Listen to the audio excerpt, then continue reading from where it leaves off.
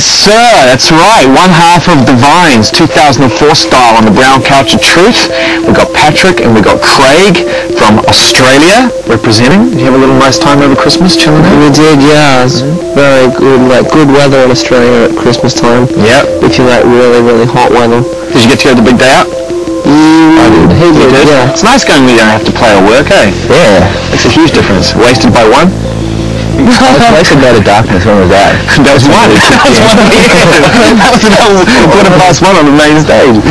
Straight to the planet, because we haven't got a lot more time with these guys. MTV2Europe.com if you want to get in on this. Won't That Pickle? Any interesting stories about other members of the band? I suppose we should concentrate on Hamish and or Ryan at this stage. Yeah, okay, I've got one for Hamish. Right. And the fact that he takes so much I'm not, it's ruining his life, and he can't even see it. I find it, not kind of cool, but I find it amusing, but... How does it affect his drumming? Yeah. It doesn't affect the drumming, it's more strange like you think it would, like it's... Has he got to the point now where he just looks normal? Like he's just like, yeah, pretty much. Yeah. I can't tell anymore, but the drumming's cool, so... Right, yeah, no doubt. Well, that's what matters, you know. Screw his health, man, as long as he can hold a beat down. We don't care about him, emotionally.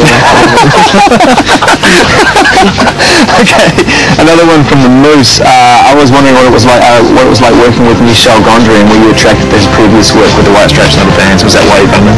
Definitely, like, I don't know how the hell we got him in, but yeah, like, just from the videos he's done, like, White Stripes and Radiohead. Yeah.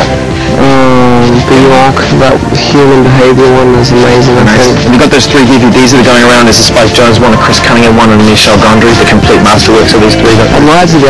We just got like a video, like a cassette of that. You should check it out. It's amazing. Those 3 DVDs are great. This one from Angel77. Name 2 things fame has brought you that you regret. It's another one, isn't it? Okay. Drinking water, I think. Yeah. And the other one is just not having a good answer for questions. That's my second. We're doing alright today, got to say. Favourite cheese? Everyone has that one. It's just a general ask. I like freedom cheese. Right.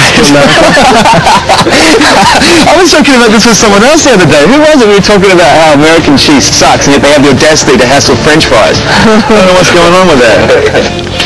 What's your favourite cheese? Cheddar. English cheese, right? Good man.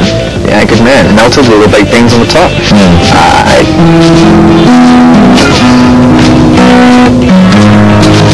thought you were going to play Homesick. I don't know the words, but I do. Same key, sounds like barbershop. Nice to see you. Thank you, Zane. Thank you very much, Craig. Thanks.